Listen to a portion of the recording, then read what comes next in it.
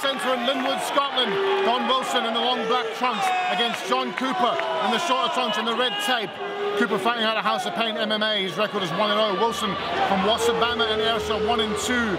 Now, one thing we've learned in MMA down the years is never judge a book by its cover. And if you look at these two guys, 9 out of 10 of them would put money on Big John Cooper, but let's see how this goes. Absolutely. Wilson aggressive, but he's caught with the left. Clean to the jaw right away.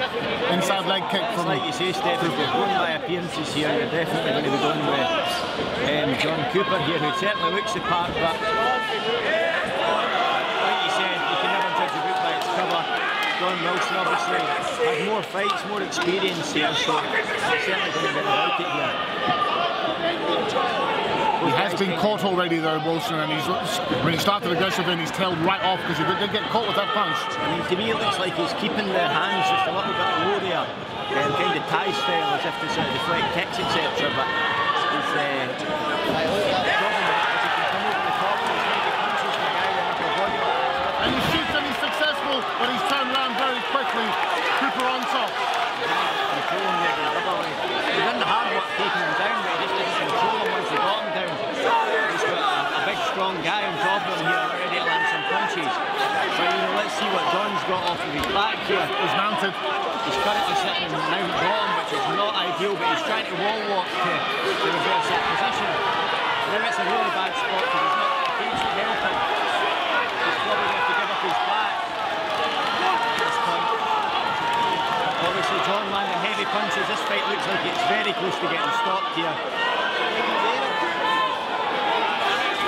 Wilson is not giving up though, to be fair to him. He really is not giving up. He has given up his back, however, now, and that could be serious. His arm's hooked here. There could be an armbar in the midst. He needs to push down his leg here to try and free up that arm. If he can stack him, he might be able to pull that arm out, but with a guy that strong, it could be really bad here. He needs to keep his weight on him here, but if that extends, this could be a good night. He really is defending quite well, all things considered, Don Wilson. If he can use that cage just to stack him, then he might have a chance of staying in the fight. The other good news from Wilson's point of view is this is a 3-minute round, so he's not got too long to go. If he can just keep this where it is and not be again, he's done great, Wilson. You've got to give him credit. He's bloodied up. And the one thing you will see is that when a guy's that muscular, usually they burn out, don't they? They're going to burn out quicker, and certainly it's been a fast round for John Cooper. So if Don can survive this round here, he's probably going to be in for a better chance of coming the second and third. He just really needs to sort of keep going here, possibly work away, and make sure he survives this round primarily. The On-Top Weekender, 2 nights of MMA, 1 night of all amateur fights. Tomorrow night, Saturday, all pro fights. I mean, you can see already he's doing a good job here of controlling John Cooper. He's got that nice sort of overhook on him there where he can set up some attacks. But it also means that, that John can't really get anything off.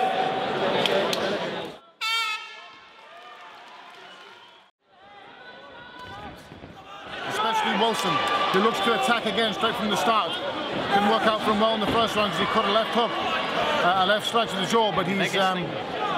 He's unstable on his feet here, Don, to be honest. That's a big problem. It just means that when he's getting hit with shots, it's causing a lot more impact because he's already off balance. Whereas when you look at John Cooper, his stance and everything, his movement, he definitely seems a lot more composed standing.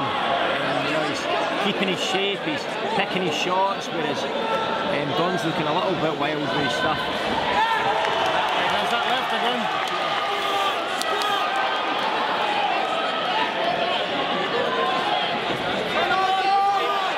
Again, those hands are really low. Having your hands that low against an opponent so muscular with upper body as well, it could be very dangerous. And I mean, John's starting to actually look quite loose here and starting to pick his strikes and really having his way. That right hand landed nice as well. Wow, really nice uppercut there for Don Wilson though. He slipped right under with that there. That's actually a really nice shot. Quite impressive that Cooper took it without any ill effects at all. He didn't see the flinch for that, so. A little bit better from Wilson now. He's slipping the punches. He's in his hips here, he just needs to keep driving.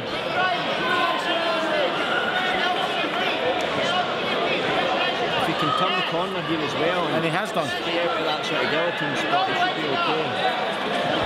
The guillotine is worrying him though.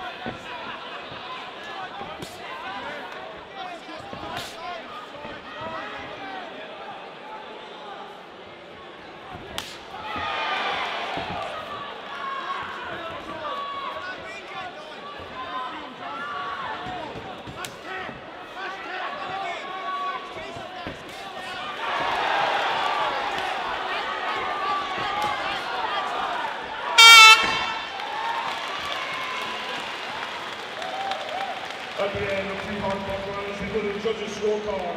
We have a winner by unanimous decision in a red corner, John Cooper!